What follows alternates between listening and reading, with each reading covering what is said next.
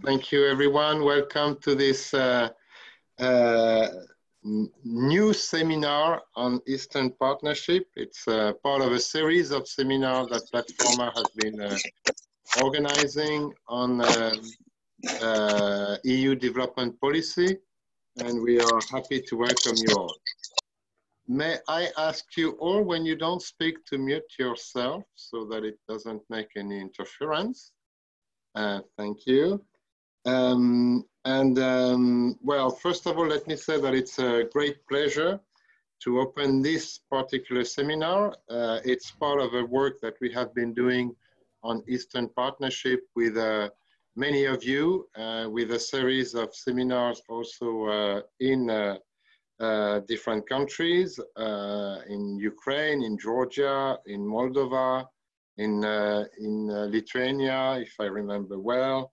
And so we are happy to have you all with us, even by webcam or by internet. And I hope that soon enough we'll be able to meet again. And I would like to also thank NALAS for the work that they are doing also to exchange on the situation linked to COVID and the upcoming difficult economic situation that we will be running into. Thank you for accepting our invitation to exchange and speak today. And thank you all for your interest. And let me thank also the Secretariat of PLATFORMA, Bella, who has been organizing this webinar, and of course Marlene, who will address you just after me. As you know, PLATFORMA is a coalition of local and regional governments, national, European, global associations working on development cooperation. The lead partner is the Council of European Municipalities and Regions, as we signed a partnership agreement with the European Commission in 2015. That a framework partnership agreement will be renewed, I hope, and I'm pretty confident, in the coming month.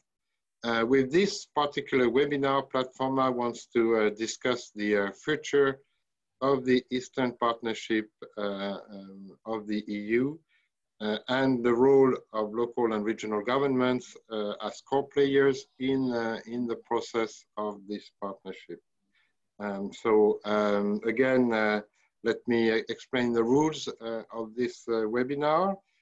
First of all, please mute your mic when you're not speaking to avoid interference. When you want to speak, and you're welcome to do that, there is a little device called Raise My Hand on the bottom of the screen when you want to speak. So please use it. And of course, you can also use the chat to ask questions or make comments on what the colleagues and are saying, and the Secretariat will moderate this chat and taking notes, so don't hesitate to also give us your views, your ideas on how to manage.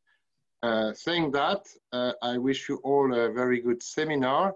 I would like also to take this opportunity to invite those of you who would like to participate to join us this afternoon for another webinar on the UN 75. You might have received the invitation.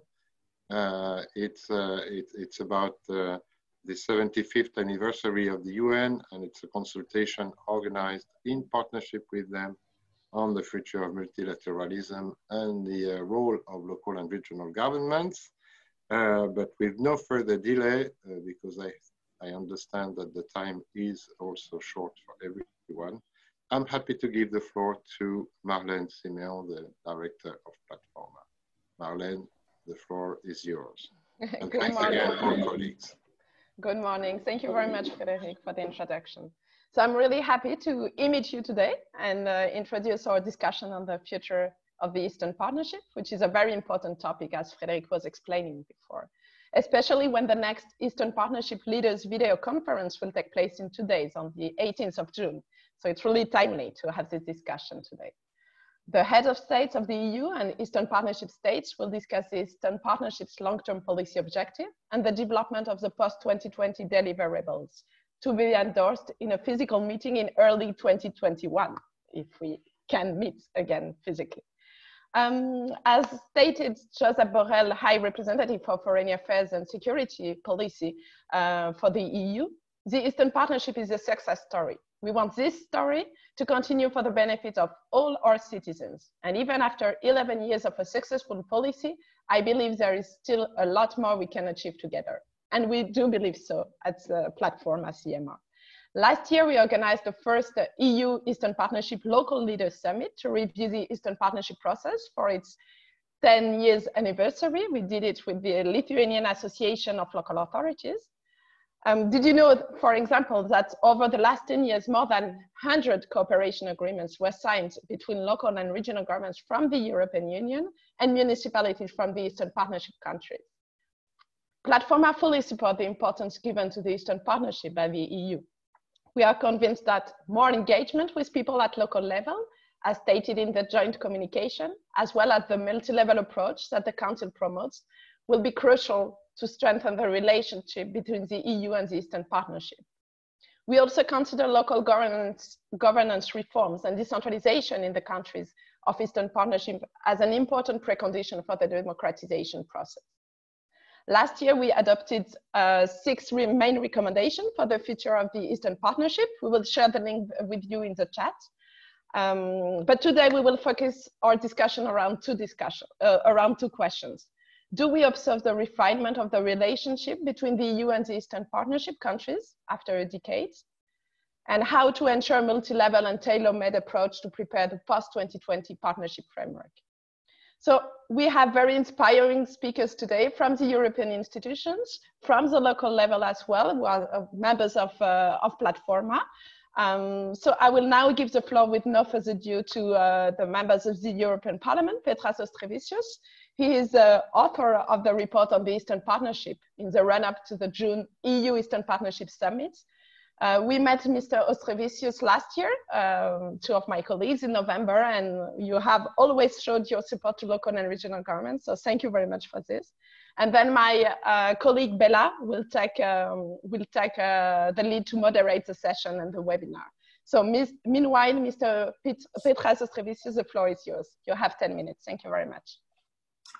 Thank you. Good morning to everybody. Thank you to PLATFORMA for organizing this event and inviting me to have a short introduction as well as explanation of my points of view on next decade for Eastern Partnership. Indeed, I mean, the synonymous of success story or success policy, which is usually clipped to Eastern Partnership, is a good sign.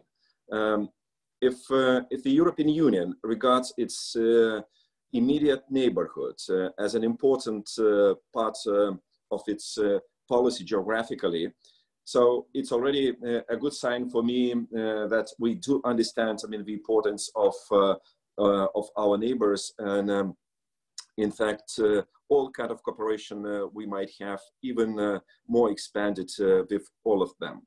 And indeed, Eastern Partnership as well as Southern neighborhood constitutes very important part of European Union's foreign policy. I mean, let's be frank. I mean, it's still a part of our foreign policy issues. So as long as our neighborhood policy is successful, we might indeed expect that EU as a global player on the global scale will be more influential and more dynamic. So I see a lot of interconnectivity between those two concepts. With this in mind, the European Parliament's report, which I do believe will be adopted this Thursday. We're going to have a session starting on Wednesday.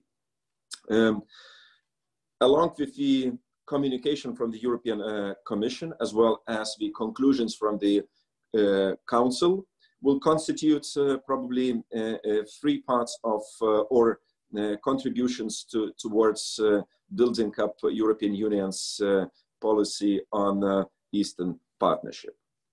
In due course, I am very optimistic that even taking into account sometimes differences which exist in our papers, I would call European Parliament's paper more ambitious and probably more visionary. I hope we still have time in close cooperation with our other EU institutions to develop something more concise and more integrated. Our vision as the European Parliament's paper is based on certain principles as inclusiveness, mutual interests, understanding, shared ownership and responsibility, differentiation and conditionality. All those principles are indeed important if you read our report, because we do recognize that all 6 Eastern Partnership countries are different, and probably the speed of our mutual cooperation and depth of cooperation is indeed very uneven. But we still have to base our future cooperation on differentiation. I don't like principle less for less. So that's why this principle less for less is not mentioned in our report. We mentioned more for more, because less for less is given. I mean, we shouldn't speak about less for less. I think we're speaking about motivated, ambitious partners which want to have more cooperation with the European Union on mutual benefits and as well as on long-term strategies. So that's why we rather emphasize principle more for more, but on differentiated approach, which means that I would be very much skeptical as some colleagues of mine propose some kind of concept of trio. As those associated countries are more advanced, we know it, they have more instruments and more interaction with the European Union, and we have to, let's say, base Eastern Partnership especially on this trio approach. I think it's wrong. Nothing is given, by the way. Look, in 2014, Moldova was probably the front runner in this kind of the constructive competition among the Eastern Partnership countries. And look what happened to Moldova in between. So now we probably see Ukraine and Georgia are more advanced. And I hope maybe even Armenia might pick up in due course. So that's why creating any smaller groups within the Eastern Partnership, I think it's absolutely a needed thing, and I would avoid this from very start. I'm a supporter of regatta principle, not convoy principle. So that's why we should promote as much as possible, as I mentioned, constructive competition among the Eastern Partnership countries, learning from each other, increasing regional cooperation, which is a very important element to emphasize and to support from the European Union's point of view as much as possible. The report might be divided into some sectorial parts. We place a lot of attention to so-called structured dialogue as state building and democratic accountability. We know all that those states, those countries are still in the process of indeed state building as such. I mean, they didn't have any essential path of independence before. So that's why it's important for them, I mean, to really to create a functioning state with good governance, independent judiciary, good, effective public administration, and of course, with no tolerance towards corruption. Secondly, we speak very openly about sectorial cooperation. And sectorial cooperation is something, to my mind, which might be very, very center for next 10 years of Eastern Partnership. Frankly speaking, I'm very much in favor of having a common economic space between the European Union and those Eastern Partnership countries which are most advanced and fulfill conditionality and all legal and any technical criteria. So in this regard, we should speak about probably integration into 4 freedoms of European Union, not about yet membership, although the European aspirations, European perspective should be kept in mind, because just committing those countries to reforms and not proposing them something long-term vision, I think it's again might be a wrong concept. Boosting human capital. We know that only competence of those who are in charge of institutions and any processes might lead to higher results. So that's why this is something on what we should place a special attention as well. A new aspect is security cooperation. I agree it's not a conflict resolution paper. Eastern Partnership is not just about conflict resolution, but we have to take into account lasting conflicts, occupation, and the challenge for territorial integration. So that's why security cooperation, again, should be in our focus. Local authorities and civil society, a very special focus and close to your hearts and minds, colleagues. And I do agree that if we are not really bring down cooperation to local level and civil society, we might be deceiving ourselves with real, I would say, integrational process of those countries with vis-a-vis European Union. It's at most important. We have even some novelties, I have to admit, which might be interesting for you to hear. We, for example, propose to establish a regional center to increase competencies, exchange best practices and working approaches as part of the new project of the Eastern Partnership University in Ukraine. Why it is important?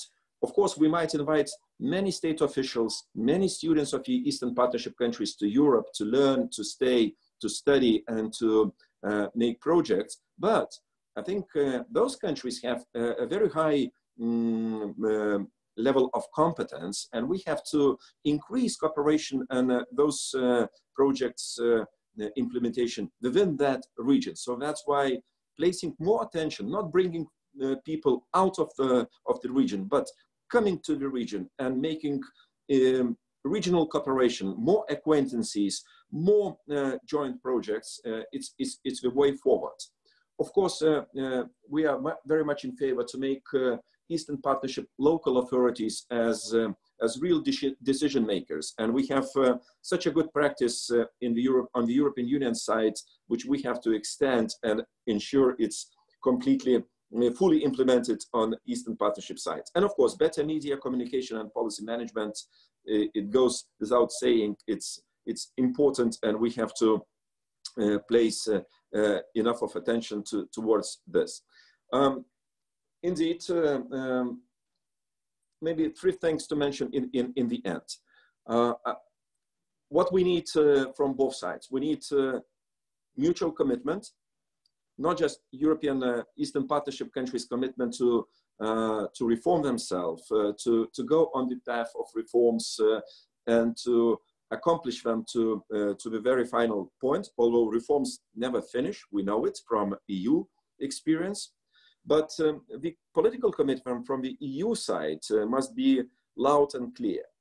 I spoke about European aspiration. We shouldn't be afraid of this word, because those countries already chosen the Europeization concept. They don't want to copy any experience from Eastern countries. I mean, they speak about Europeization as such. Secondly, conditionality. Indeed, we saw good and bad results of the Eastern Partnership policies within the individual countries. the level, or I mean, the process of implementation of reforms is very uneven, and we should have in mind that political conditionality, first of all, rule of law, independent judiciary, fundamental freedoms, media, free media, and so on and so forth, must be a kind of very starting point. I understand the importance of economic reforms, but as long as there is a failure in those basic political criteria, there will be very little of any advancement on economic fields, although it might lead to something to increase of GDP per capita, but it will be rather oligarchic media structure, economic structure, rather than indeed economic development as we understand. And finally, thirdly, European Union must support Eastern Partnership countries by financial support, political support, and support to local level and civil societies, because those countries indeed suffer from underinvestment, sometimes under attention. So let's have in mind ambitious strategy as well as good implementation instruments. I think both things matter in terms of our long-term vision towards those countries. And indeed, thank you very much once again for organizing this exchange. I'm looking forward, especially within the time period for implementation of next 10 years of Eastern Partnership. It will be decisive, not the strategy itself, but implementation and our cooperation with our Eastern partners. And I hope we will do our best to transfer our knowledge, practice, and good personal engagement in order to achieve that our Eastern neighborhood will present indeed an excellent example of European Union's neighborhood policy. Thank you. Thank you very much for this very interesting, very comprehensive presentation you made. Indeed, I would like to thank you also for pointing out in your report the important role you gave to local authorities when it comes to implement national reforms on local level, and also to encourage local authorities and the national government to have regular exchanges, also when it comes on reform agendas. So I would like just to remind to dear participants that Mr. Petras Auštrevičius should leave earlier. So I would like to ask you to ask questions now, and after we will continue with the presentations. So we have first, thank you. We have first two questions here. Frédéric Vallier, Secretary General of CMR, and Alex Odachi from CALM, it's a Congress of Local Authorities from Moldova. Please, Frédéric, and after Alexandru. Yes, thank you, Bella, and thank you, Mr. Member of Parliament. I think it's, I would only agree with you when you said that if we want to have economic development, we need to have structural reforms. And one element that is very important for us, of course, is the decentralization processes to empower local governments and to ensure that development comes from the territories, as we did in the EU, you know, with the cohesion policy and the funding of territories. So my question is both a question and an encouragement to go in that direction. How can we try to insist towards the Commission and the Council that when there is an agreement signed with the different countries, this part of the necessary reforms are taken on board? Well, thank you for your notes and the question. Indeed, I think we should simply neglect in the course of designing next, I don't know how many deliverables will be for next 10 years, 20 or more or fewer, to have a very strong emphasis in this regard. So decentralization is indeed an important issue in all Eastern Partnership countries, of course, with a special emphasis on Ukraine, which was traditionally very centralized state because of the communist past and so on. But even in Ukraine, we have seen very good results. Look, decentralization indeed produced not just viable local authorities, but as well as new, I would say, financial means. I mean, budgets of local authorities become more tangible, and they really contribute to the local development. But of course, it's a very start, and state budgets policy in all countries must be reformed in order to give more resources, indeed, not on, let's say, political grounds like I love you or you are from my party, and so you will be given something extra, but it should be by law. And in fact, that's why we put, as probably you noticed, as such an emphasis on this excellence center, which might be within the Eastern Partnership University in Ukraine. Why Ukraine? Because Ukraine indeed has excellent academic resources. It's a huge country. It might be a new institution which should be as a kind of joint projects of project of all Eastern Partnership countries, contributing by academic resources, students, and so on and so forth. And within this institution, indeed, to have ongoing project on decentralization. So, you know, I don't like decentralization papers being drawn in Brussels or in Berlin and so on. It must be done in those countries with full our engagement, with all expertise, with twinning, with best practices transformed from the European Union. But we will never probably understand the level of problems and kind of urgency in those countries if they are not fully involved and they don't feel ownership. Let's forget about development policy. It's something different. I mean, we are speaking about Europeization. Europeization is based on something different. I mean, we have to see them. We have to look at our Eastern partners as our partners, as equal to equal. And I hope it's a matter of time. They will really be able to understand us better, and especially looking at young generation. Look, I met so many good, bright people from those countries. I see no difference, I mean, to whom you talk, to a Belgian student, a Ukrainian student, Italian student, or Georgian student. So I think we have to base our expectations on new generation, but bring more, let's say, reforms designing process to those countries. So that's why I'm very much in favor of having more institutions established in those countries with complete ownership and sense of, you know, kind of, it's mine. I mean, we did it. I mean, we are part of this process. Thank you very much. Next one, we have Alexandru, please.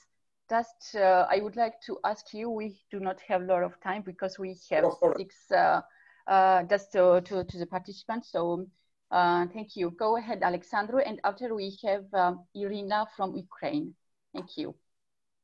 Thank you very much, Bella. Thank you, Mr. Auštrevičius, for this very interesting narrative and important one. I just have a question. You mentioned that your report of the European Parliament seems to be more ambitious than the report of the Commission. And I wonder exactly what is more ambitious there on the part of the local authorities, on the local government's part, if there is any more ambitious comparatively with the Commission report.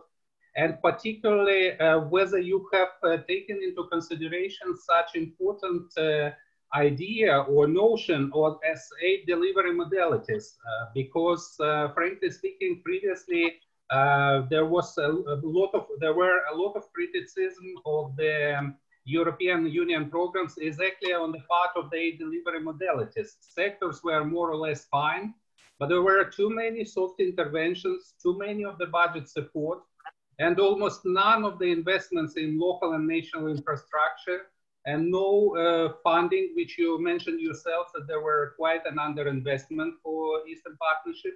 And local authorities had no any funding from the European Commission until very, very recently. And here is the devil, frankly speaking, in our humble opinion, that aid delivery modalities are not working.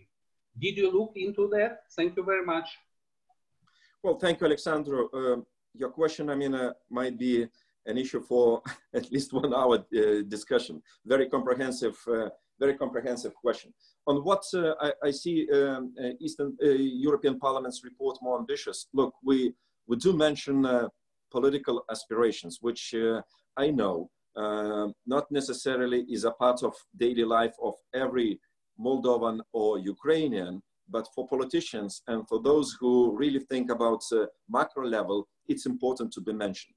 In the European Commission's report, as well in the Council conclusions, you will find just more technical description.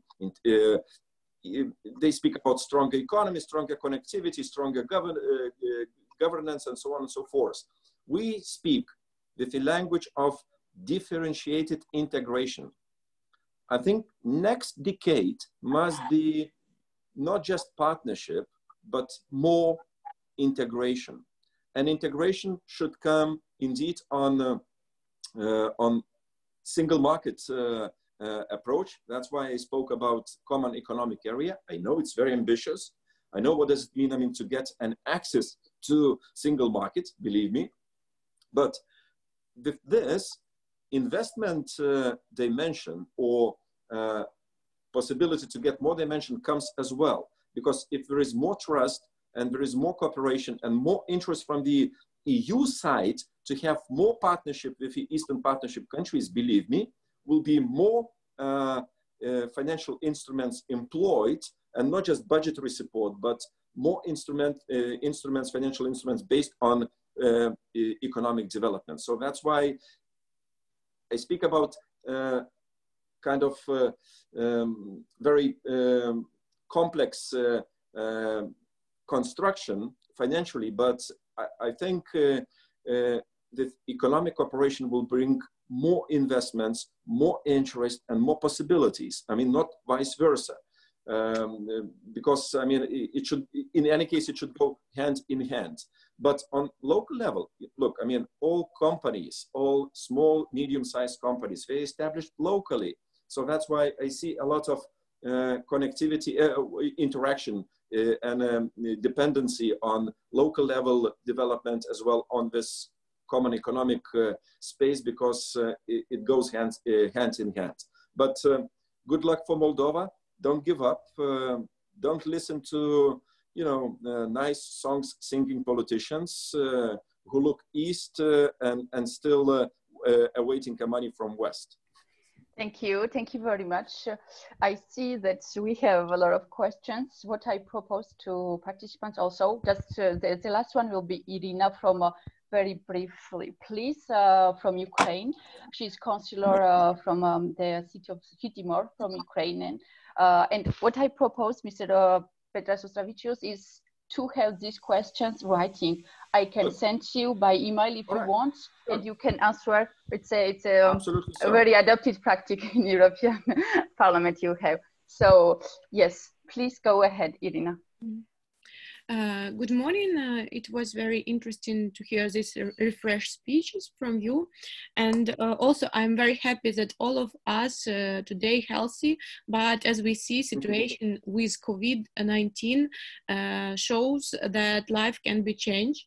And my question is about new agenda for European Union according to this situation. And also it's very close about climate issues because what we gonna do with climate ambitions for local level, and how it's important to raise these local ambitions, and what you will do with Eastern Partnership on this question. All right. Very briefly, look, our approach towards so-called programs or initiative-based cooperation with the Eastern Partnership countries, and look, Green Deal or climate change policy line is one of the initiatives. On fighting pandemia or more cooperation on healthcare is another one, just to mention. So our approach is like, we shouldn't create nothing special for Eastern Partnership countries, but to invite Eastern Partnership countries for full cooperation and participation in those programs. So I'm really against establishing a kind of special, different, separate program for or instrument for those countries, but inviting and assisting Eastern Partnership countries for full participation, full ability to take part in those initiatives, but no special kind of basket. I mean, the more you cooperate on those future-based and important initiatives, the better for you and for us, because look, climate change does not recognize borders. Healthcare, again, you know, we are in one space. We just witnessed ourselves recently, so that's why don't agree on special treatment. Ask for European treatment first of all. Thank you very much, kindly. Thank you very much for your time. So we will continue our webinar with the second speaker. We have Mr. Vassilis Maragos from the European Commission. Mr. Maragos, I would like to ask you about European Commission perspective regarding the future Eastern Partnership, and also your opinion how to better support decentralized cooperation in these countries. The floor is yours. I'm going to share your PowerPoint presentation right now. So good morning to everybody. Mr. Auštrevičius, dear colleagues, Mr. Secretary General, it is extremely an extreme pleasure for me to be here with you today and to discuss about Eastern Partnership, but also how we can support not only local authorities, but also bringing the benefits of our cooperation to the people at the local level, which as also we have heard a few minutes ago from Mr. Auštrevičius, are so close to the local authorities, to bringing democracy and development on the ground. So this is I think a particular point and a common challenge that we have. So we thought, I hope that the presentation works. We thought that just going through a few slides may help just remind some of the points that you all know quite well, and also were mentioned earlier by the director of your association. Mr. Vassilis, can you see my presentation on the screen? I don't see it, but I hope that the others can see it. So this is not an issue. Thank you.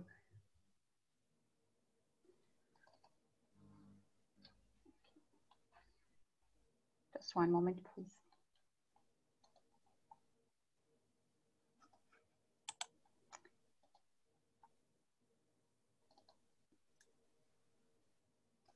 Okay, now it works. Yes, so, perfect. Thank you, Bella. We all learn with the technology. Yes, it's. So, I mean, these are just a few reminders so that they can help us recall where we stand, what we have done together over these years.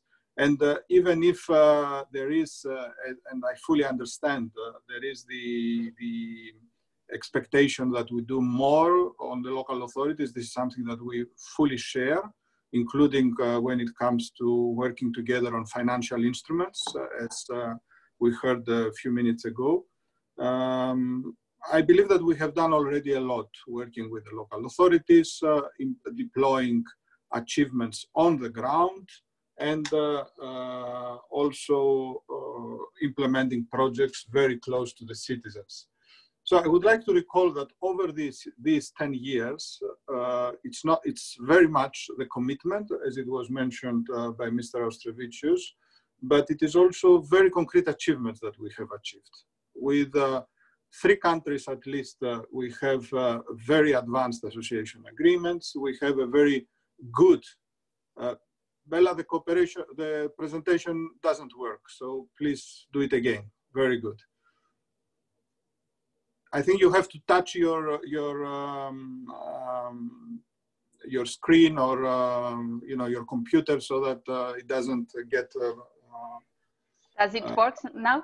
Now it works. It's fine. Sorry, I don't know. I did not touch my computer. I don't know. Sorry for this. Okay, so I mean, just to recall that over these years we have done a lot to bring the benefits of our cooperation to the citizens. Let me just recall the visa-free and the visa facilitation. Visa-free for 3 countries. Visa facilitation now with all the countries. These are concrete achievements that sometimes we have the tendency to consider or given or to forget. So let's not disappear once more. So let's not forget these points. And then, of course, we have worked in areas like transport. We have worked in areas like trade and investment, in particular in the countries with association agreements, DCFTA agreements. We have increased the trade and investment opportunities, and we have increased the support to the small and medium-sized enterprises. So it is important that all this continues to be used, and that we develop this further. When it comes to energy efficiency, energy resilience, we have deployed a number of instruments, including at the local level. The Covenant of Mayors, for instance, is one of the initiatives that we are doing with the representatives of the local authorities. In most of the countries, we have coverage more than 50% of the population with the Covenant of Mayors. And we have implemented significant projects, pilot projects for the moment, but also we have some more structural projects that we are implementing, in particular under the Eastern Europe Energy Efficiency and Environmental Partnership, which is managed by the EBRD, and we are the biggest donor as European Union, but also we have some individual member states there, and we are implementing projects like, for instance, in the area of the street lighting, in the area of wastewater management, wastewater treatment, and so on. And another extremely important element of our cooperation so far has been engagement with the young people, a lot of exchanges, participation in Erasmus, but also concrete initiatives under EU for Youth, which is one of the concrete initiatives when we look into the past. Now, last year, we have been asked, it was the 10th anniversary, we organized the structural consultation. We have been asked by the European Council to present our proposals for the future. So this is why on the 18th of March, the first ever virtual meeting of the European Commission, unprecedented period, but I think we have managed to present it on time. We had the joint communication on Eastern Partnership Policy Beyond 2020. This is based, of course, on the achievements so far, and it is based also on the inputs we have got on the structural consultation. Of course, in every communication, in every political paper, one has to make some selections, and there is a lot of competition, what has to be there, but we believe that all the elements are there to have a recipe for success in the future. The major element and the proposal, theme, overarching concept for Eastern Partnership Policy Beyond 2020 is the concept of resilience. So we would like really to focus on that. Resilience is a multidimensional concept, as we all know. It starts from the economy, it goes down to health, to environment, but also to the democratic institutions and actually democratic resilience, media resilience, resisting to hybrid threats is an essential element here. And of course, the other element is delivery. The main principles I fully believe, and of course I share the point that the European Parliament's vision is much more political, which is actually what is expected to be. But the main principles of the European Union engaging in this region are the same. It's about flexibility, it's about inclusivity, it's about deep and sectoral cooperation, and more than everything is about joint ownership and ambition. Ambition to deliver, ambition to come closer to the citizens. So we proposed actually 5 policy objectives. This is what the European Council asked us last year to propose long-term policy objectives. So the objectives that we propose are now 5.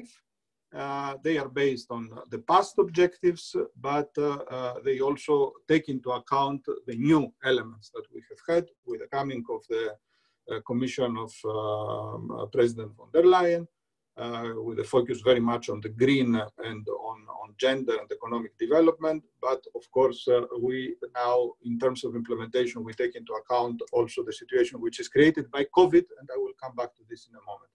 So what we propose is to have a partnership which is focusing a lot on the economy, creating new opportunities for sustainable and integrated economies, a partnership which takes into account the expectation of the citizens of our partner countries for security and for social protection.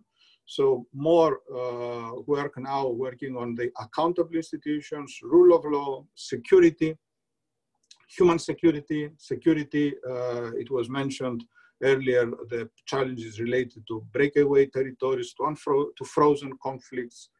Then a partnership which takes into account our common challenges in the area of the green transformation, so working together for more climate resilience, and then of course the connectivity element, in particular when it comes to the digital transformation.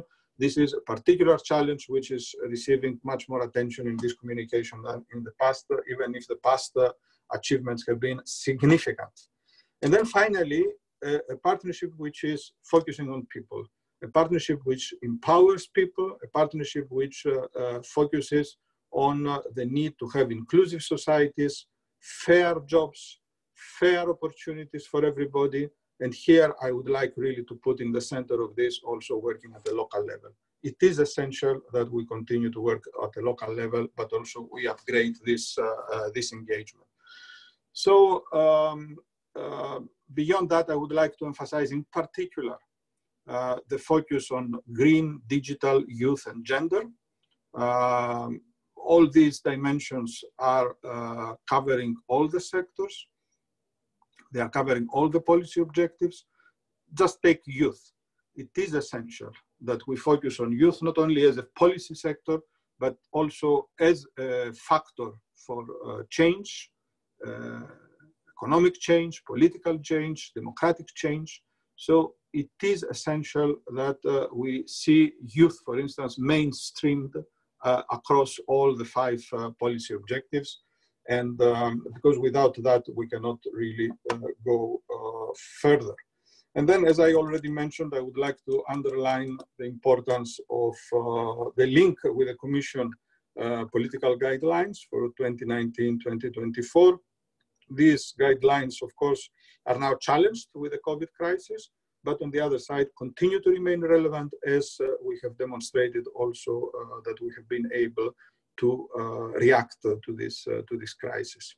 And of course, this is very much about the link between internal and external policies, if I also understood well the spirit of some of the statements of Mr. Auštrevičius earlier. I fully agree, we fully agree that we have to link what we are doing internally with what we do externally with our closest partners. This is an important element of our policy in this region. And then, of course, comes the global challenges, working together in multilateral institutions, addressing together issues like, as I mentioned, the climate change, on which we are going to upgrade our support, and also this support will also go through the local level. Finally, and this is not the list of the points, we have to upgrade our cooperation on communication. We see this very, very clearly in the context of the COVID-19 crisis, but we see it on a daily basis. We have to engage on informing people what we are doing, but also we have to engage on counteracting hybrid threats and counteracting disinformation. There is a lot of disinformation campaigning which takes place, so we have to make sure that we work together. The issue of strategic communication and disinformation has been very high on the agenda of the ministerial meeting with the Eastern Partnership last week. Most of the ministers raised it. It is essential that we work together, we partner actually with all the stakeholders, including with the local authorities, so that the people receive the right information, but also they get educated in order to address issues of disinformation. So when it comes to local and regional authorities, let me say that we have based ourselves a lot on all the inputs we have received from the during the structure consultation. I would like to recall in particular inputs from associations of local authorities that we have got, which were extremely useful, very precise, and I think very relevant also for our future cooperation. And also, of course, the input that we have got from core LEAP, but also from partner countries. So we underline in the communication our engagement to work more outside the capitals, create links also between urban centers and rural areas. So working not only at the rural level, but also at the small urban areas. We have been working in the past on this, and we continue actually to work on the basis of the previous financial framework. In many countries, we have either an engagement to decentralization, like in Ukraine, or an engagement to work on pilot regions, for instance, in Armenia, but also in Georgia. And we have had also a lot of engagement through the civil society, also beyond the capitals, going to the grassroots. It's also important to think about the energy connections, the regional integration between countries in the region, and also to develop all the cooperation that we have had in the past in areas like energy efficiency, energy resilience, and this is something that we believe that can be increased and enhanced in the future. On the communication side, I think that the local authorities can also play a very, very important role. And we see also a big potential when it comes to the engagement between civil society and also local authorities. As I mentioned, we have received very, very important inputs from Core LEAP now to the Eastern Partnership Ministerial, which took place last week. There, all the issues which have to do with past experiences have been mentioned, but also some proposals for future cooperation. I'm sure you will recognize here, it's the next slide, please. You will recognize here a lot of the issues which are already on your agendas. And I have to say that we are discussing, we are working on all these issues. Bella, would you put the next slide, please? Yes, thank you. And I would like to, in particular, I mean, you know very well the issue of the promotion of decentralization. It's a political issue. We are ready to support this process if there is political will on the side of the partner countries, but of course we are raising it also at the level of our dialogue. But what I would like to stress in particular are 2 points. The first point is the issue of managing budgets, fiscal decentralization, and municipal financing. This is an important issue for us because in the past we have seen in many instruments that we have had, for instance, under the E5P that I mentioned earlier, difficulties of the municipalities to have access to loans, very favorable loans with blending with an element of grant, to facilitate it. But we need to have loans so that the infrastructure investments, which are very demanding, can be implemented. So this is an important element on which we have just finalized the study. We have presented it already in a seminar. We would like to further promote it and also work with all of you to make sure that we have both fiscal space and possibilities, innovative instruments for funding for those investments, but also capacity building. So the capacity building could be also linked to the managing of projects, preparation, monitoring, but also reporting, managing and reporting about projects. And the second point, which I think is essential, is this involvement of the local authorities in all our consultations when it comes to programming, but also to the implementation of programs. I think this was one of the elements which were mentioned earlier.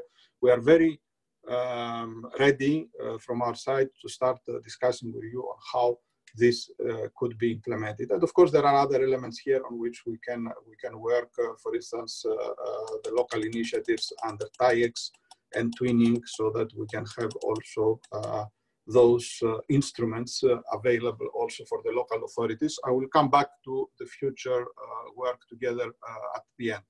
Before going there, I would like to say a few words about our response to COVID, because this is in the minds of everybody. And again, here, I think that we have a particular obligation that we engage with the local authorities when it comes to issues related to COVID. So probably you have seen, you remember that on the 8th of April, so already a couple of months ago, we have issued a communication on the global response. And in this communication, we had all the elements which have to do with which have to do with the response in our region, in the region of the Eastern Partnership. So we have overall deployed around 80 million for the most immediate needs. This includes a contract that we have signed with the World Health Organization, which is now which has procured already the deliveries, and it is about to bring them to the countries, but also engagement with the civil society to address vulnerable groups. I will be happy to present more details on that if there are questions. And then we have up to 900 million for the medium-term needs, and this will go through SME support, mainly with international financial institutions, but also through direct support to the governments and further engagement on economic reform in a couple of countries, which are focusing on that. This is,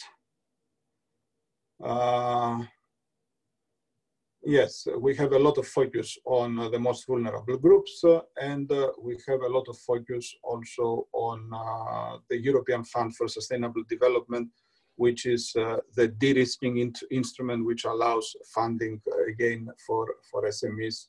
I will be happy, as I mentioned, to talk to you about this. This is in the process of being implemented, and just to reply to a question that many people are asking, is this new money or is it old money? In reality, it is a mixture. We are using the budgets which have been already approved or which were in the pipeline, but we have done a redirection, a reorientation, but also an acceleration of for the disbursements. So on the basis of COVID. So we are linking, a number of instruments which were intended to other sectors, for instance, where probably the impact would not have been so immediate and so fast.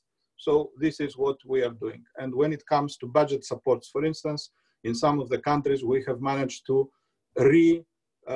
mobilize some funds which were already lost in the previous period. I mean, it's a budgetary issue, but on the other side, it is bringing actually new and fresh money to the region, but also closer to the citizens and the needs.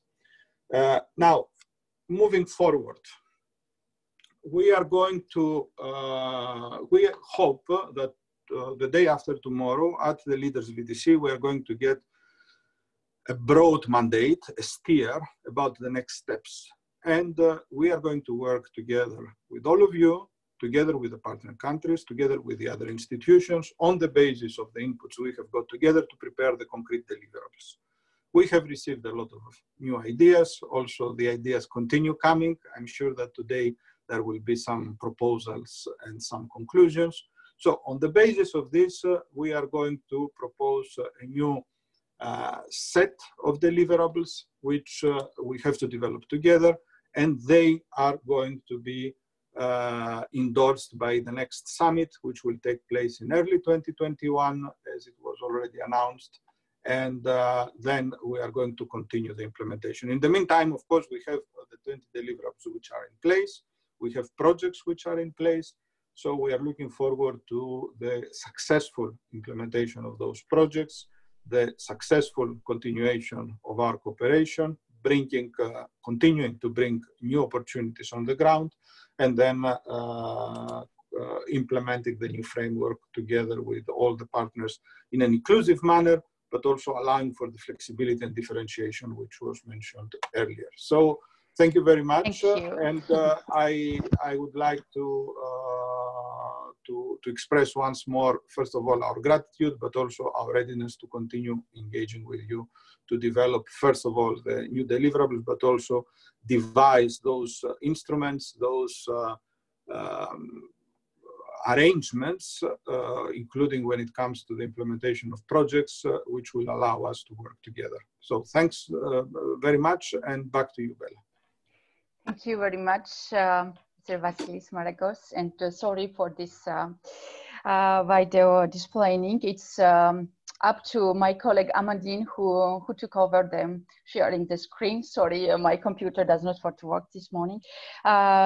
Yes, indeed, as you said, we have a lot of things to follow up together, and we are very much looking forward to meeting you again with PLATFORMA CMR and with our partners, and to discuss about the future cooperation together.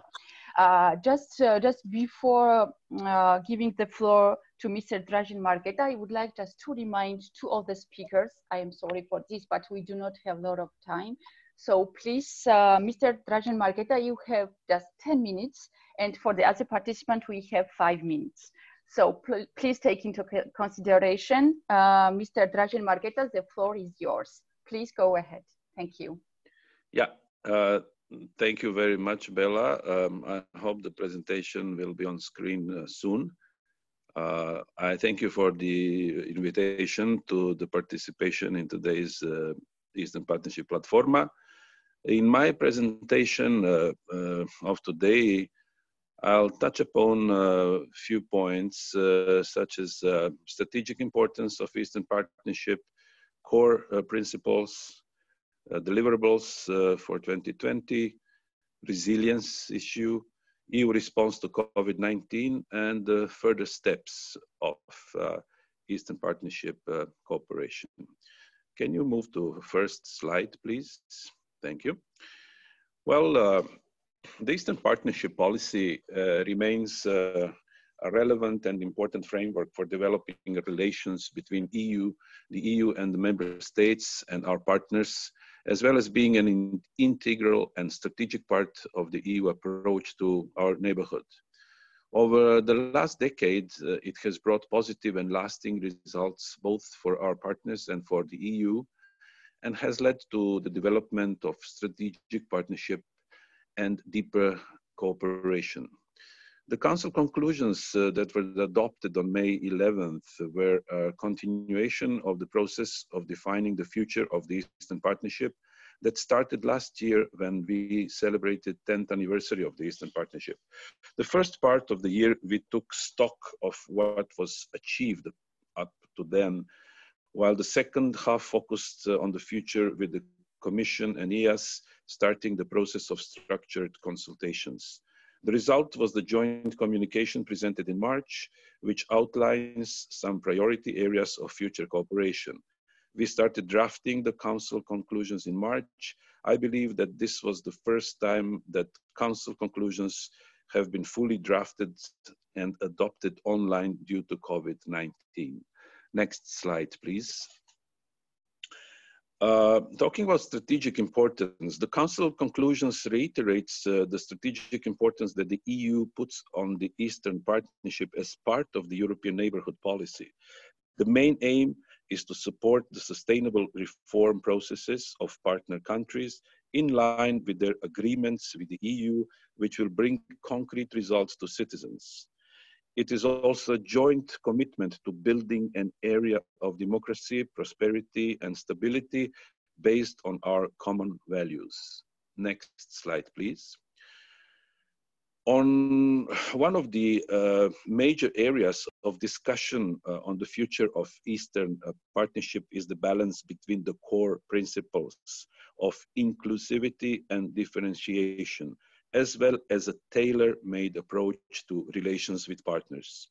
It is important that we are improving bilateral relations with partners while also focusing on creating greater regional cooperation. By strengthening both pillars, we are able to answer individual partners' needs while keeping the former open and flexible. Next, please.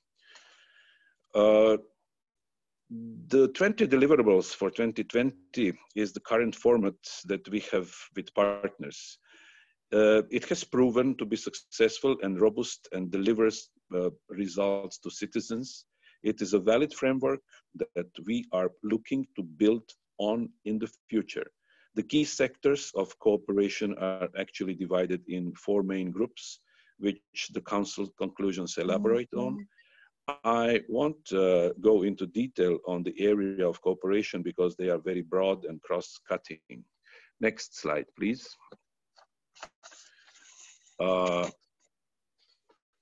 One area that has gained increased attention over the past years has been focused on resilience as an overriding horizontal and cross-cutting policy framework. Resilience encompasses a very broad area of cooperation from economic resilience, environmental resilience, health resilience, and so on. We believe that focusing on strengthening resilience in line with implementing reform programs will contribute to stronger, safer, and more stable states and societies, which is our main goal in the period ahead of and after 2020. Next slide, please. The pandemic has altered the world we live in. While the recovery will be long and hard, the Council conclusions were being drafted at the peak of the pandemic in the EU and in the Eastern Partnership. As a show of solidarity and cooperation, the EU provided a substantial package of support to Eastern partners through the global response called Team Europe.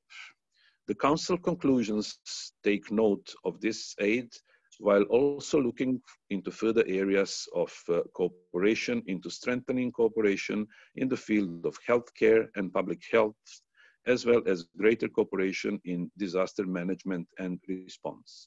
Next slide, please. Lastly, I would like to briefly mention the further steps ahead of us regarding the Eastern Partnership. When discussing the future priorities, we need to take into account the core principles of inclusiveness, differentiations, and co-ownership. Our future approach must be based on our common values and on creating an area of democracy, prosperity, and stability with tangible results for citizens. Thus, continued implementation of reforms in line with partners' agreements with the EU is extremely necessary. Before the pandemic, the Council conclusions were supposed to provide a basis for negotiations on a joint declaration at the Eastern Partnership Summit that will be held on the 18th of June during the Croatian presidency. Due to circumstances, a joint declaration was not possible. Nevertheless, the conclusions set an expectation that the summit will set the direction and the way forward when discussing new priorities throughout 2020. There was broad consensus on this, at least during last week's ministerial meeting on 11th of June, and we expect to confirm this in 2 days' time on 18th of June. Now, the planning for the physical summit in early 2021 is underway with the joint declaration, which will confirm a new set of deliverables for the future based on the joint communication, Council conclusions, and negotiations during the second half of 2020. I will stop here. Hopefully I made it in 10 minutes and we can continue later on. Bravo. Thank you very much. Thank you very much. Thank you very much for the very interesting presentation you made.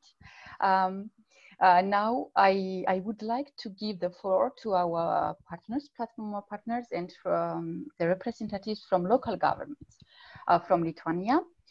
We have first speaker Vaida Aleknavičienė.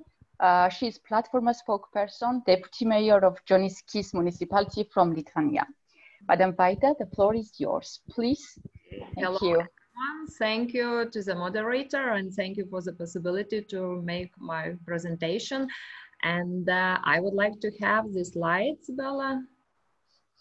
Yes, Amandine, my colleague, will share as soon as possible. Okay, so I just can start. Yes, please. Yes, I will talk on local authorities and Eastern Partnership. And the Eastern Partnership celebrated its 10th anniversary last year, and the EU plays a very important role in the area of Eastern Partnership, promoting democracy, rule of law, and economic development in the Eastern neighbors. The EU association instrument have positive impact on development process in the EU associated countries such as Georgia, Moldova, and Ukraine. If you could just move to the next slide. EU is now better placed to engage with the Eastern Partnership states in a more effective manner and to prepare the post-2020 partnership framework. PLATFORMA supports the joint communication, but regrets that the paper does not sufficiently and clearly refer to the role of local and regional governments and their associations in promoting good governance, local democracy, and the rule of law through decentralization process. And the role of local authorities in Eastern Partnership policy is crucial. Local and regional governments are directly linked to public administration reforms, sustainable local policies, local economic development, environmental and climate reliances, and etc. The next slide. Good neighborly relations with Georgia, Moldova, and Ukraine, and full support of the implementation of political, economic, and social reforms in these countries is the priority of Lithuanian foreign policy. Lithuanian institutions, including local authorities, actively contribute to the implementation of Eastern Partnership policy. An interinstitutional working group on the Eastern Partnership has been formed to help them coordinate their activities and share best practices. Association of local authorities in Lithuania representatives have been also invited to join the group's work. And Lithuanian municipalities have more than 100 cooperation agreements with local authorities from Eastern Partnership countries. Cooperations include project activities, sharing of experience, pupils camp, humanitarian aid, cultural events, and etc.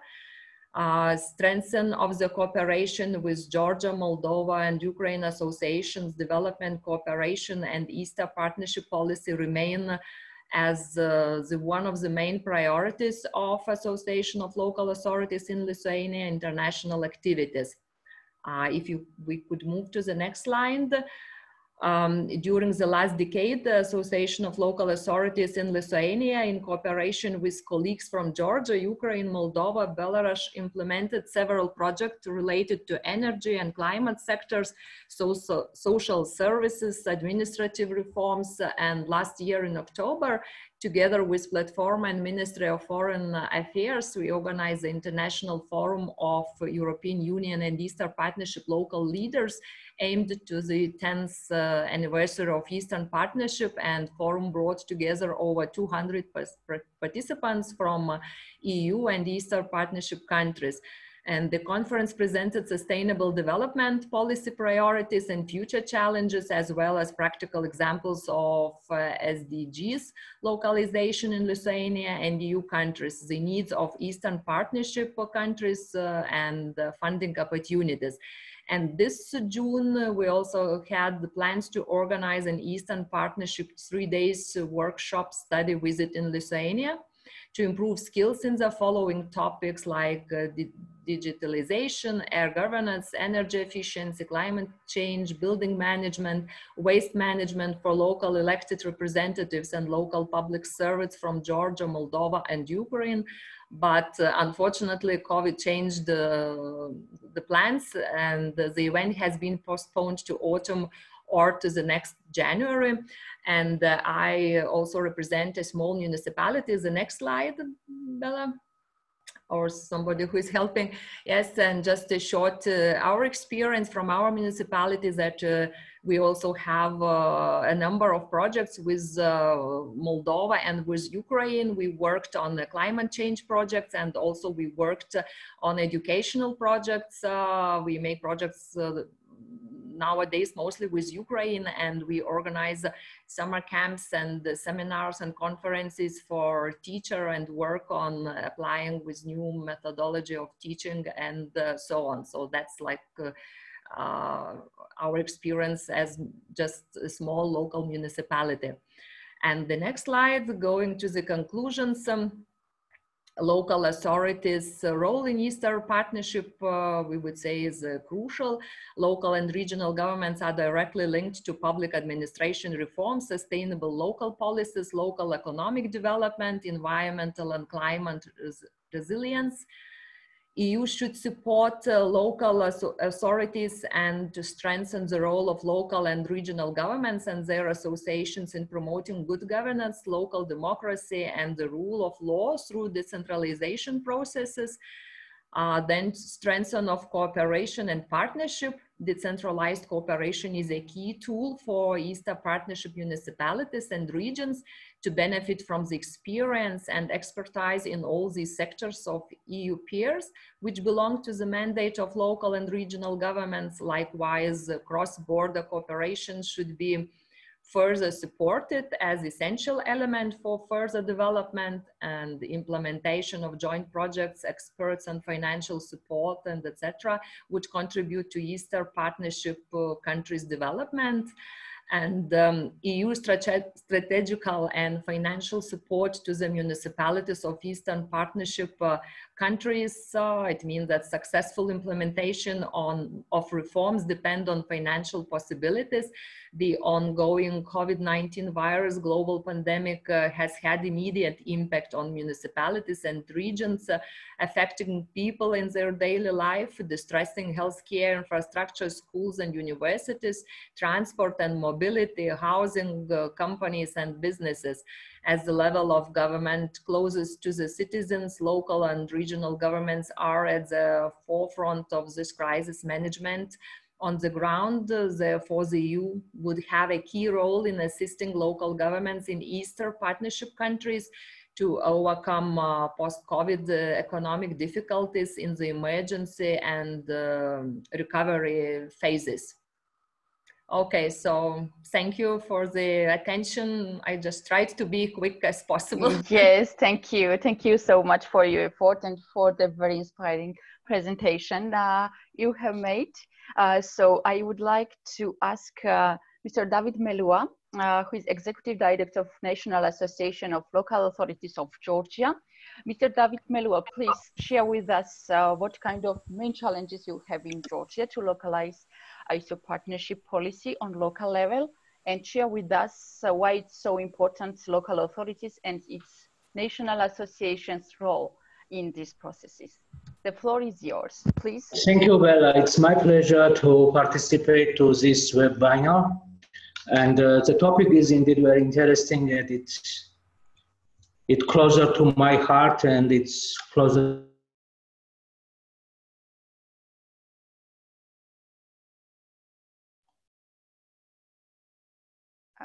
2004, when association was established.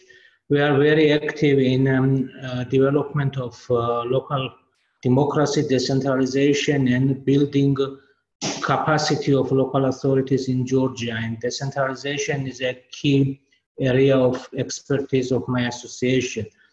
Representing Georgian municipalities and acting as a national voice of Georgian cities and communities at national and international levels.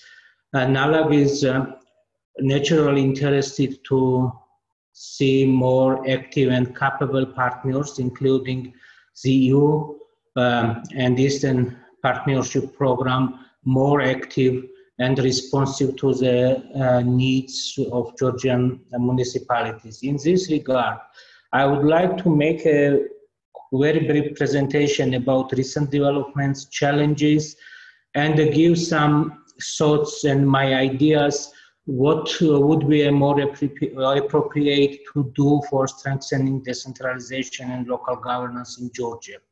First of all, Georgia started a process of decentralization in 1998, and since then there were several waves of local government reform in Georgia. For the time being, I would say that local authorities and local democracy is quite institutionalized in the country, but there is a huge room for improvements and for further promotion of decentralization reform. And last year, government of Georgia adopted a new decentralization strategy for 2020-2025. And this new decentralization strategy has got three key directions. The first direction is to transfer more power to municipalities. And when we are talking about transfer of more power, mostly we mean the sectorial competencies. The Georgian municipalities are quite well equipped with administrative and political powers, but Georgian municipalities need more sectorial competencies in specific sectors of Georgia's economy and the social life, like education, healthcare system, or even promotion of agricultural activities, promotion of small businesses, and so on and so on. So starting from this year, during first 2 years of implementation of the decentralization strategy, we will assign more and more sectorial competencies to Georgian municipalities, and it will be a biggest challenge for our local government officials, because more sectorial competencies, they require not only more financial resources, but they do require more administrative resources, knowledge, and experience as well. The second direction of our new decentralization strategy is to transfer more financial means and financial revenues to local budgets. As any post-Soviet country, Georgia's financial system is quite centralized, and somehow we should start moving forward more decentralized public finance system. And in this regard, starting from 2021, we envisage to introduce the institute of shared taxes. The first step has already been made, and last year the Parliament of Georgia adopted the legal amendments, and value-added tax became a shared tax, which is shared between a central government and municipalities, which was the first step, and we are going to proceed this direction. And from next year, we may think about sharing of personal income tax as well, which will build a quite solid base for financial autonomy of our municipalities. And third, and I would say the most important direction is to give more legal instruments to citizens for participation in local decision-making process. So Georgia has a big municipalities, and average number of population per municipality in Georgia equals to 35,000 inhabitants. So that's pretty big. And when you have got a big municipalities, you need very efficient instruments for citizen participation. And our legislation already includes some provisions about for direct democracy, but in future we are going to enforce these instruments and give more and more institutionalized mechanisms for participation of local active groups, local citizens in a decision-making process at municipal level in Georgia. So these are three key directions the country will be moving during future 5 years. And after the end of this implementation of this strategy, we envisage that Georgian municipalities will be equipped with sectorial competencies. They will have more financial revenues, and the target is that cumulative share of local government spending should not be less than 7% of Georgia's GDP. Recently, it's only 3.5, so it will be a Georgian local government budget will be doubled in 5 years perspective. And by the end of the 2025, Georgian citizens should have more control and more influence over the decisions taken by municipal governments. So what are the key challenges for the time being? First of all, the challenge is a need for harmonization of legal framework. And when we are talking about a legal framework, I doesn't mean a constitution or organic laws. I mostly and foremost, I mean a sectorial legislation. And we need a harmonization not between the Georgian sectorial legislation and the Constitution of Georgia, but we do also need a harmonization of Georgian sectorial legislation with EU directives and EU legal basis. Because Georgia is a signatory to the DCFTA, which is a free trade agreement, and Georgia is an associated country with EU, and the association agreement includes a huge chapters on a sectorial approximation, and this sectorial approximation requires a harmonization of our legal framework, Georgia's legal framework with European standards, and this will be a hard work for future 5 years. Then is a next challenge is a weak local economy. Big cities are doing relatively well, but local economy due to collapse of old economic ties has always been quite weak in Georgia. I mean, after the collapse of USSR, and the recent COVID crisis worsens the situation. So the weakness of local economy is a huge challenge for financial autonomy of local municipalities, because the location of just making changes in a tax code does not provide the income to municipalities. There's a local economy who generates taxes. So to have a more strong municipalities, we need a stronger local economy. There's a need of public administration reform indeed. Georgia shifted from presidential republic to the purely parliamentarian republic, and this has consequences on local government as well. And therefore, during this future 5-year period, we have to do more institutionalization of our municipalities, and especially it applies to the local representative bodies, making them more powerful and have a local executive power entirely controlled by local representative bodies, and local councillors should have a key say in municipal governance in Georgia.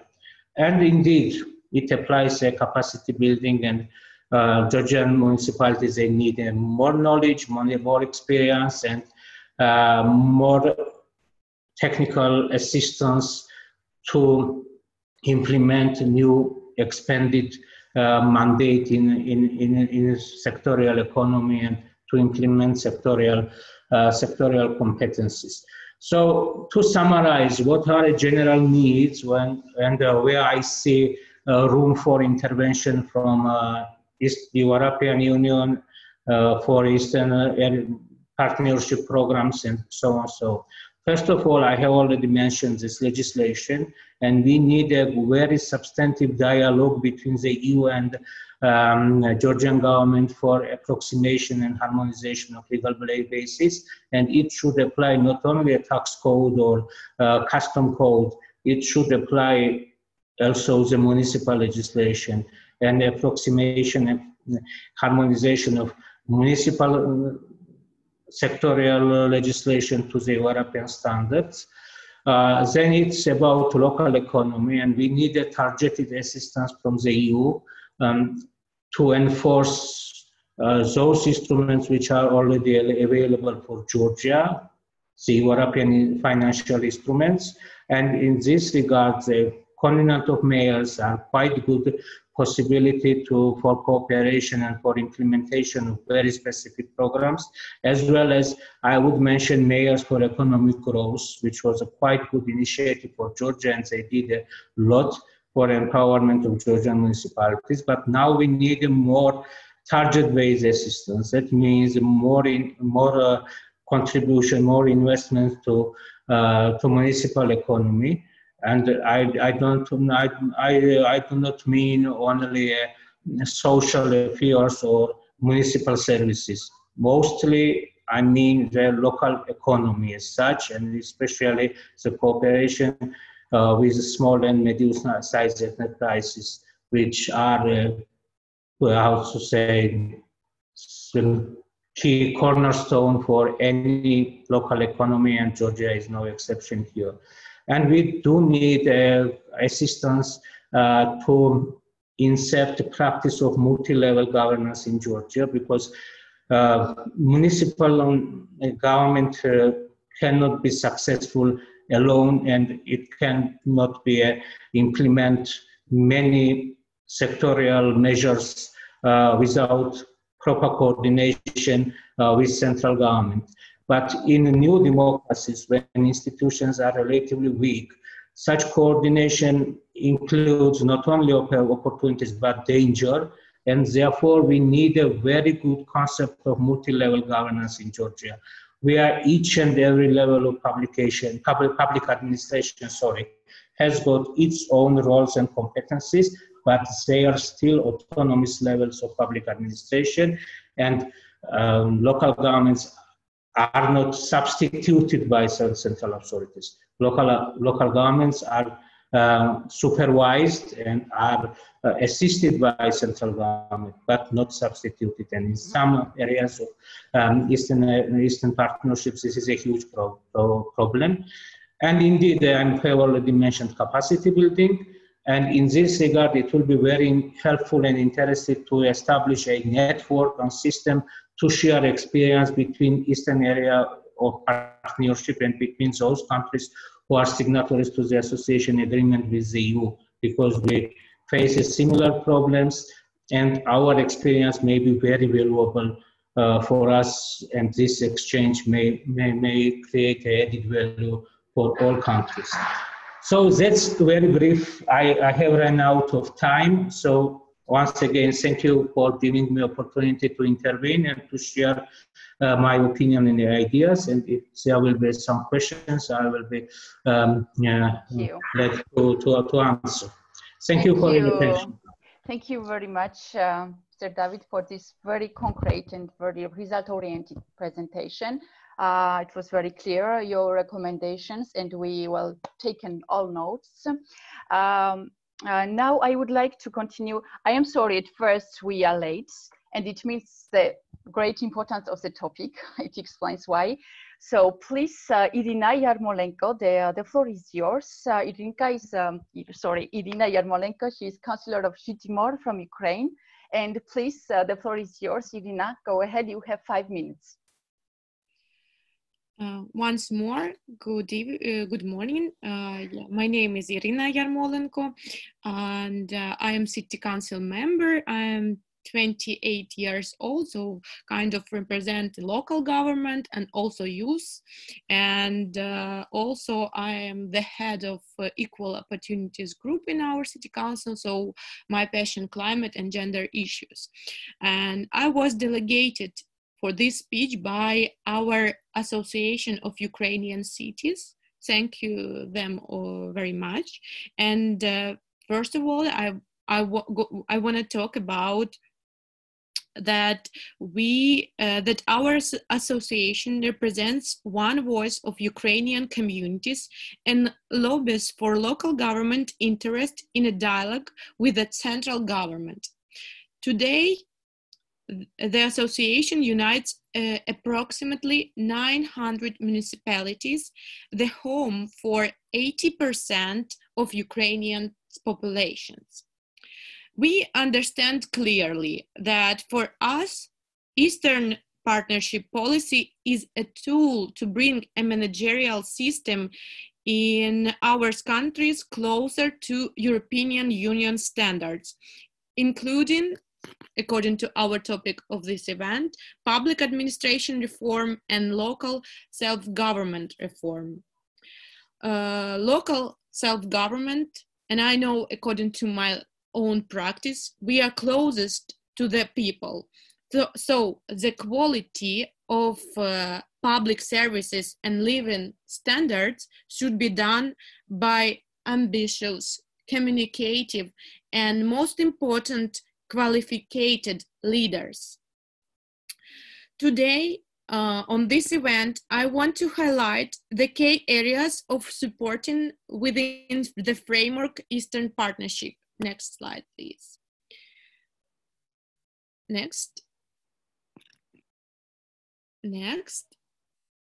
So we're gonna talk about legislative framework for the local government reform, promoting the capacity building, as other speakers said, of local government by learning about the European experience in various sectors, about establishing international cooperation and cross-border partnership between municipalities, and supporting municipalities in countering the COVID-19, because our new life after COVID can be so.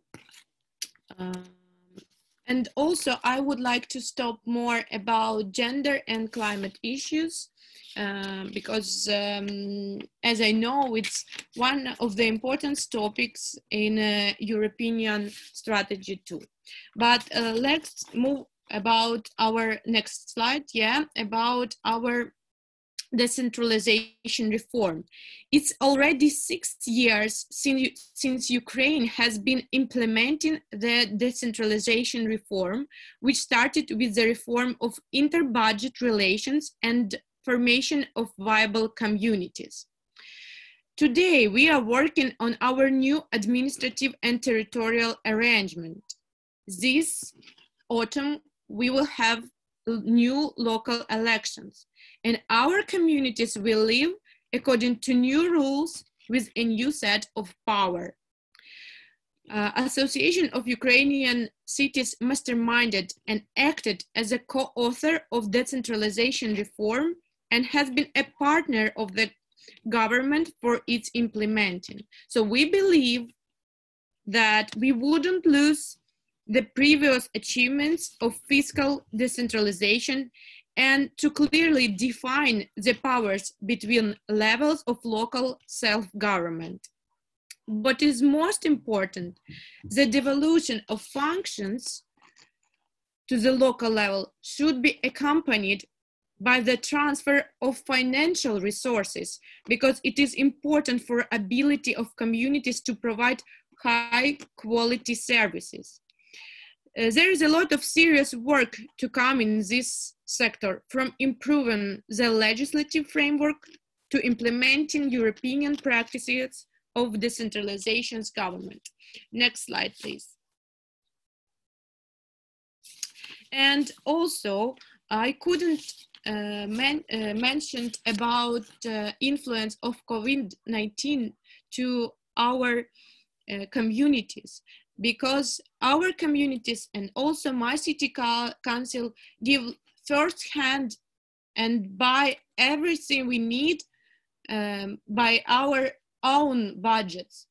So we spend our budget for which should be done for developing our streets, for reconstruction, and we spend all money for masks, for other issues which we needed because of COVID.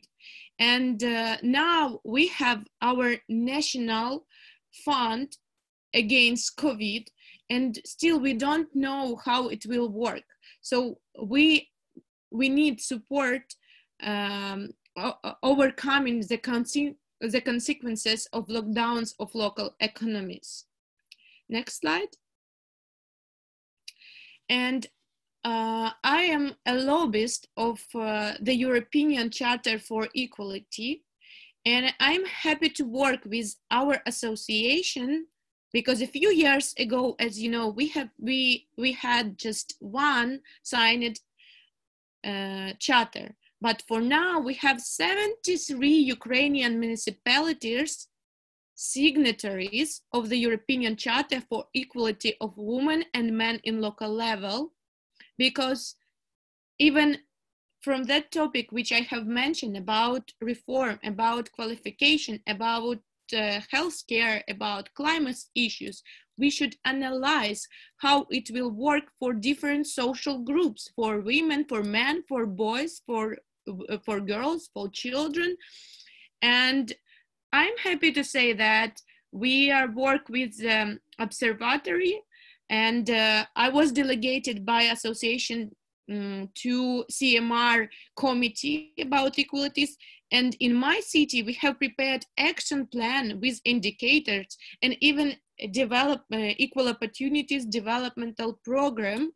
And we are looking for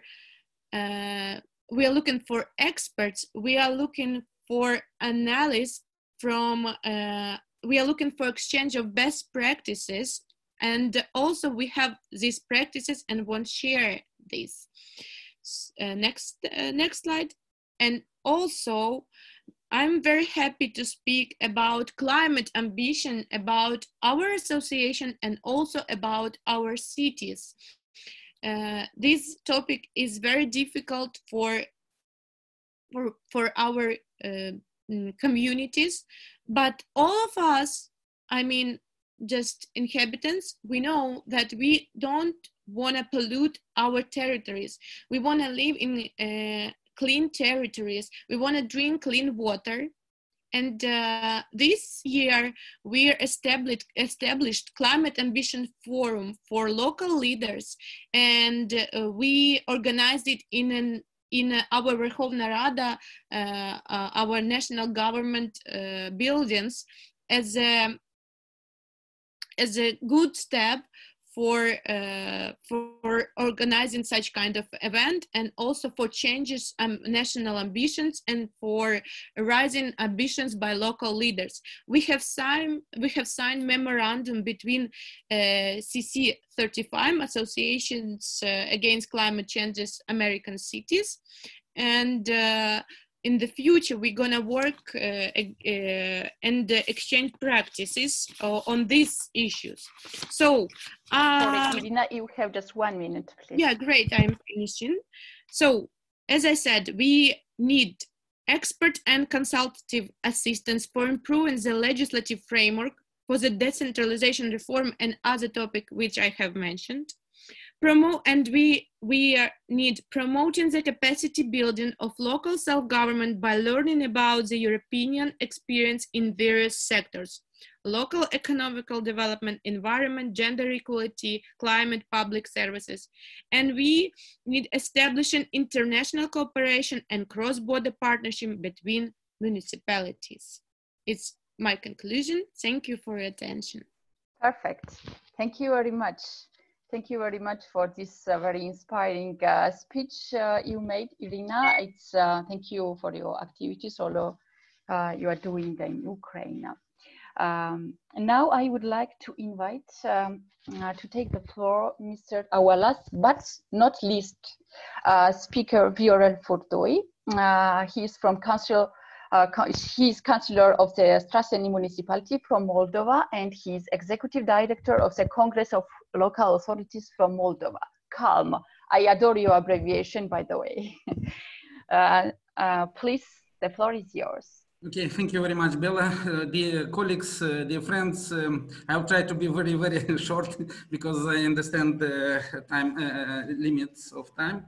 So, first of all, I would like to mention from the beginning, and taking into consideration our experience, we trying always to and repeating always several basic and strategical things from which we have to start. And we are very happy that in the last time, in the majority of documents of core lip, of PLATFORMA, of Committee of Regions, many these strategical points are mentioned, and we hope very much it will be taken into consideration when it will be elaborated this strategy for Eastern Partnership countries. Now, very concrete things. Our experience of 20, yes, thank you, Bella. This is main aspects I would like very shortly to mention. So, first of all, our experience is, again, 20 years of reforms, many reforms. Republic of Moldova is could be a very good study case, how reforms can be, or how can adopt the reform and how these reforms are not implemented. So, we have to start from basic thing. And this is related to a relation with EU institutions, first of all. And this is concerning to decentralization and local democracy as a priority in relation with our countries. We think that unfortunately, maybe I'm wrong, but we are feeling that this importance and priority of this issue is not understood yet in our relationship with EU institutions. Maybe I'm wrong, but what we are seeing in the last decade of relations with EU institutions, we see more discussions about justice, about rule of law, about human rights and so on. Also very important things, but the decentralization issue, local democracy issue is a little bit maybe under or is on second or third place. And mostly this issue is left to probably Council of Europe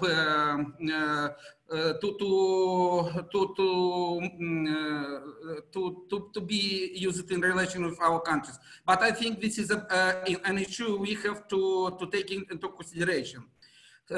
Next, please. Next slide, Bella. Also, second thing is important to that EU institutions and EU as a whole playing a very important role in our countries in this role in this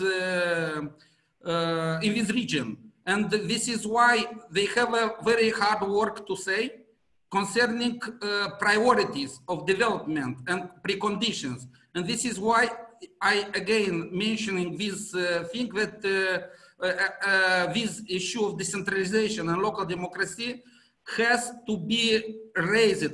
Its importance has to be raised in relationship with central government, because central government in our countries, if they don't see that this issue is important for EU institutions, they put this, they generally don't want to implement many things, but they put this issue on second, again, third place. This is why this is, again, has to become a very important issue in relationship with our government. This is why today, when I was listening Mr. Auštrevičius, I got an idea maybe for our regions to include the decentralization and local democracy, maybe subsidiarity or decentralized cooperation, like a political criteria for our countries, that this subject to be always in the attention of our government and when they speaking with EU institutions. Next, please. Bella, please, next slide. Okay, the status of countries from EA. So, I mean here countries which signed the association agreement. So, I think even we heard today that we don't have to make separation between different countries. In any way, we think that we are a group of countries which could have or have a big aspire and this is why we would like very much to use several EU instruments which are open for another countries. In particular, I mean here that we need very much with our voice, the voice of local authorities from this region to be heard directly within EU institutions. Of course, we have this channel like PLATFORMA and CMR, and we appreciate very much this channel, but always we need maybe some more possibilities to express our opinion on different issues, in particular on different programs, when the programs are elaborated for Republic of Moldova. In this context, our proposals, our recommendations, suggestions is to find a possibility, a format to participate, including in the work of Committee of Regions. Now this is a gap, in our opinion, because as associated country, we have no any possibility to participate within this committee. I mean, in this case, in particular, these three countries which signed association agreement. Next, please, Bella. Yeah, you have just 1 minute, please. Yes, if it is possible to conclude. Thank you. About role and support of LGAS, local governmental association. So I will not speak more about this because we all recognize this role in Moldova. In particular, this role was very important. Please, next one. And I would like just to mention about programs and development. Next, please. Next, one very important issue. Next, because about this we spoke today. Next, please back. So this is maybe the last one. So co-financing, this is a big issue, I think, for our local governments from Moldova, but maybe for all from local governments for all the region, because because of low level of decentralization, fiscal decentralization process, our local communities face big problems concerning co-financing projects and to attract projects. In particular, infrastructural projects. And this is a big issue. We, at the level of our EU partners, have to discuss and to change something, because this is today this block in some way the possibility of local authorities to attract funds and to benefit for more funds. And finally, I would like to mention just again that if we all together with our European partners, EU partners, we all at the region, our colleagues, will not try to recognize that decentralization and local democracy has to have very important role and priority beside of all another priorities. we always will face the situation like in Moldova, that we making from one step forward, then 2 steps back. And also we'll make such kind of situation mentioned by Auštrevičius. So then from success story, we becoming unsuccess story. So thank you very much. Sorry for emotions. I tried very fast. No problem. Thank you very much. It was very motivational speech you made. Thank you very much. Thank you very much, dear participants, for staying with us, despite the fact that we are late. Dear participants, the floor is yours now. I would like just to underline your support, our support. PLATFORMA supports multi-level approach, as it's already underlined in the EU treaties. It's a subsidiarity, proximity, and partnership. And now with this webinar, we heard the positions from the EU institutions and from local governments. So we hope that we will continue to support each other and to cooperate for the future, to localize future Eastern Partnership framework on local level in all priorities area of the European Union. If you have any questions, so I see that we have 2 questions now. So with us, just to remind you, from the EU institutions, we have Vassilis Maragos from the European Commission. So Alexandru, please, you have 1 minute to ask the question, and after Gabino from PLATFORMA. Sorry, please. Thank you very much. I have a question related to Mr. Maragos' presentation, and by the way, thank you very much for that one. It was very inspiring, and particularly it's very nice and very happy to hear about the CORLIP recommendations and influence upon the further discussions within the European Commission, the CORLIP recommendations, which we wholeheartedly supported and even contributed to. I just want to reiterate here again, I see already that the 8 delivery modalities are playing a very important role, what I was saying before.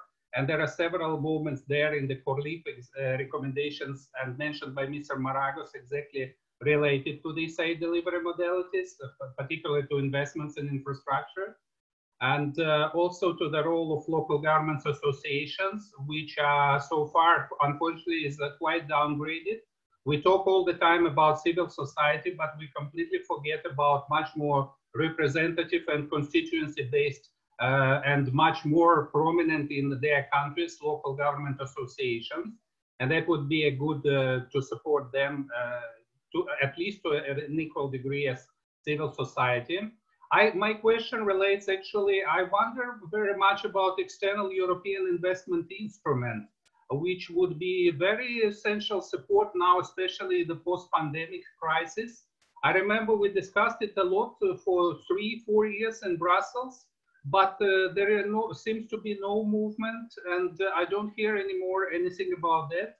While Eastern Partnership countries as a neighborhood were one of the testing polygon for this instrument, and I wonder what is the sort of what is the fate of this instrument. Thank you very much.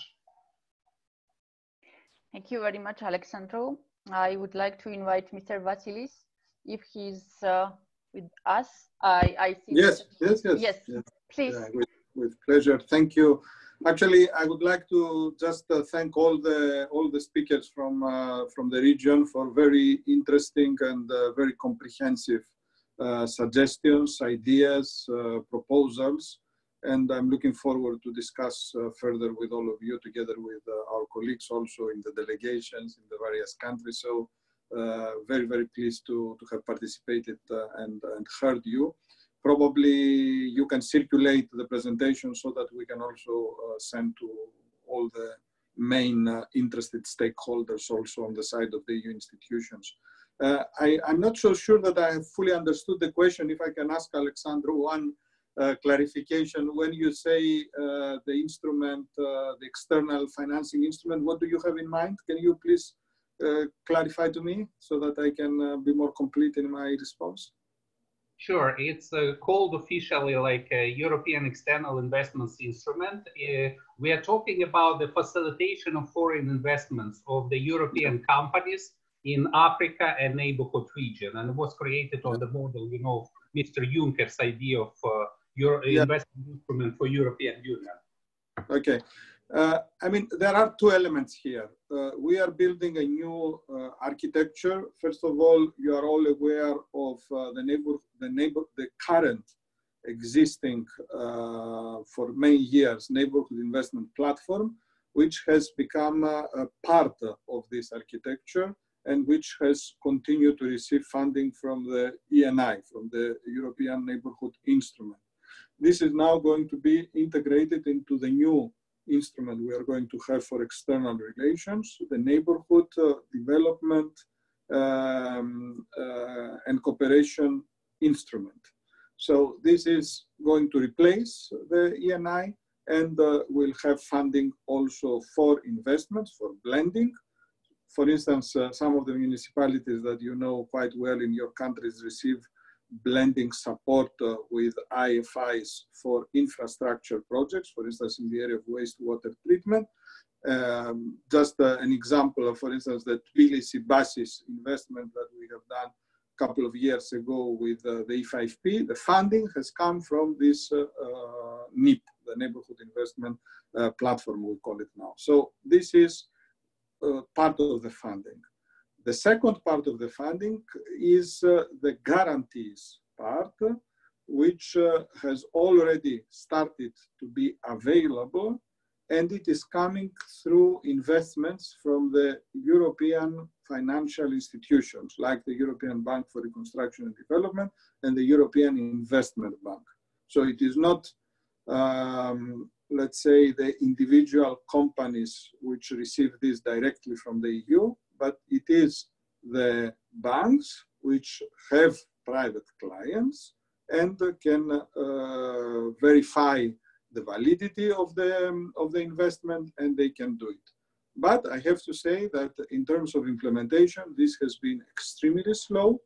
Now, in the new proposals that the Commission made a couple of days ago for a new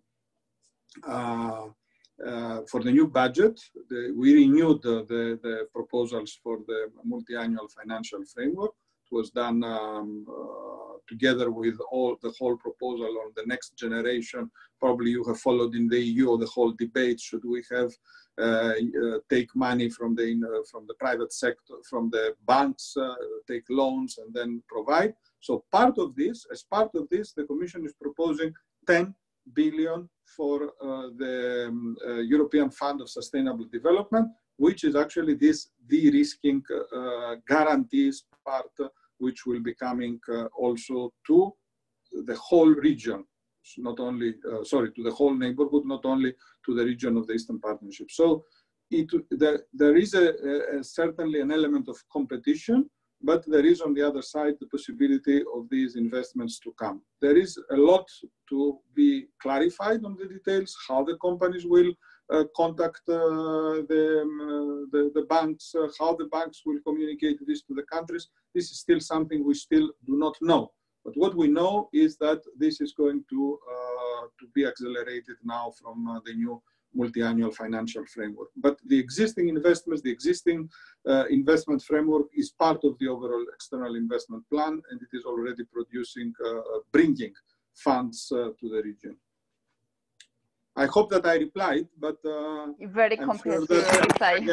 There is more to be said when it comes to the implementation. Yes, for sure. There is more to discuss about this topic in general. Thank you very much for this very comprehensive answer you gave. Now I would like to invite Gabino from PLATFORMA. Please, Gabino. Hi. First of all, thank you very much for your comprehensive response and the presentation before. I would like to ask Mr. Maragos again, because you mentioned the new architecture of the external instruments, and I would like to ask precisely about the programming phase you mentioned before.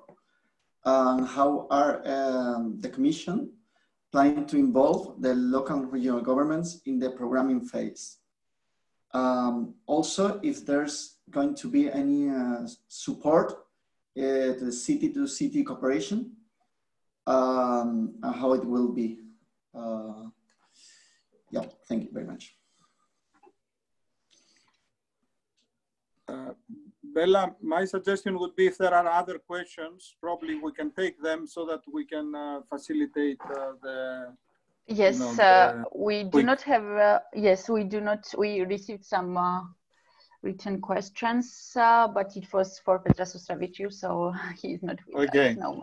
No. So please go ahead, answer if you would good. like to. Absolutely. So thanks a lot. I think that this is very, very important.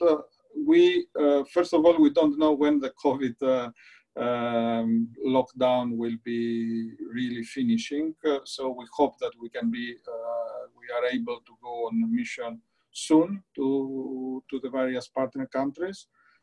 We are going to do first the consultation on the multi-annual programming, because now we come to the end of the current programming period.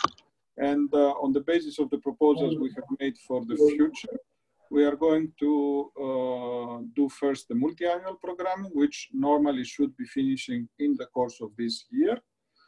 And then, so the overall framework.